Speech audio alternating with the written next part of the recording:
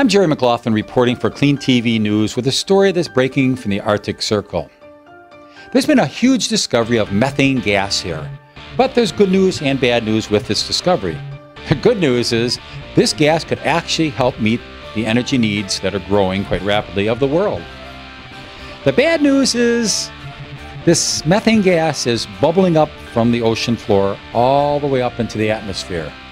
Now, Russian scientists weren't too concerned as they were studying this for the last several years because these holes in these plumes of methane that come up from them were only about 30 meters across.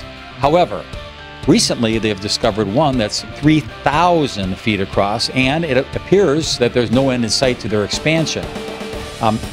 Russian scientist Semiletov said, quote, "We carried out checkpoints of about 115 stationary points and discovered methane fields of a fantastic scale. I think on a scale not seen here before," unquote.